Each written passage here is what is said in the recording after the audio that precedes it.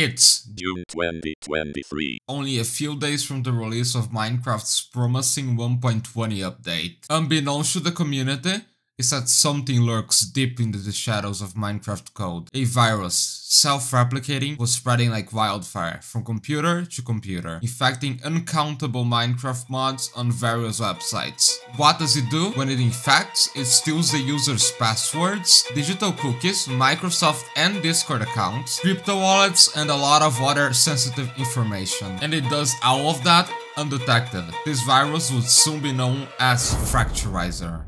1st of June. A GitHub user by the name of D3SL becomes suspicious of a weird jar file that behaves in an unprecedented manner, prompting him to investigate it further. After a while, the file was confirmed to be malware linked to Minecraft. A user by the name of T-Zalumen worked on reverse engineering the code to comprehend the malware better. The users alerted CurseForge and some antivirus software, although this information wasn't published yet. 7th of June. The team discovers that the malware is included in an unauthorized update for the popular Minecraft mod Better Minecraft, expanding the number of possible victims. Not known to the team yet, this was just the tip of the iceberg. Files dating back to April were discovered to contain the virus. This may be a false flag, but it indicates that the attack goes further back than anyone had anticipated. 7:03 UTC, same day. The team publishes in their GitHub page they have discovered what the so-called Stage 3, the final form of the malware does. It scans the computer looking for Minecraft mod files and infects them, self-replicating. Then, if someone happens to share those files, say to a friend, they will receive the infected version and the process will repeat itself. Or say a mod developer happens to accidentally download the virus, in that case all of their mods are going to be infected, and when they upload it to CurseForge or any other website, boom. This way, the virus spreads itself, mod to mod, file to file, like a real-life pathogen, spreading not through sneezes or coughs, but through innocent file sharing and uploads. So, am I safe? No.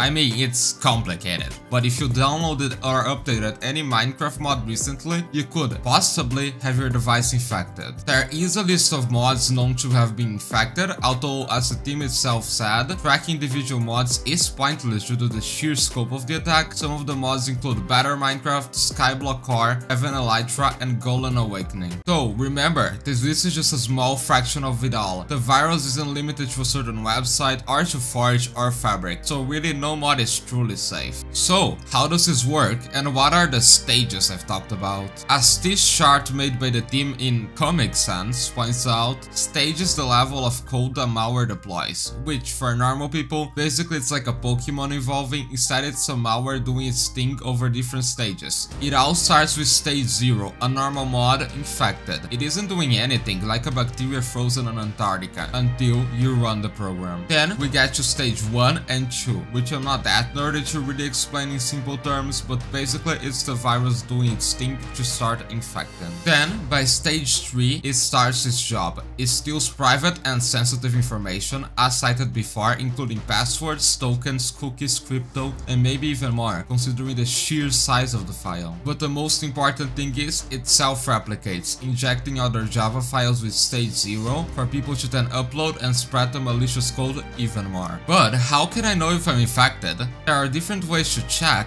different ones for every stage. For stage 0, to start, you can use the Overwolf scanner, although personally I think it's a pretty crappy interface. It's pretty effective, just select the file and it will check. Or you can use some of the other methods found in the document in the description, including a website. For stage 2, some antivirus are already detecting it, so you may get a notification saying the file was detected and removed. Now, this doesn't mean you are safe yet, because the virus has already started taking over, and maybe more action will be needed. If you are on Windows, which you probably are, click Windows, type local app data, and click on the file. Look for a folder called Microsoft Edge with a space. If you have this, sorry to inform you, but you're probably infected. In case you use Linux, probably not. The steps are in the document in the description.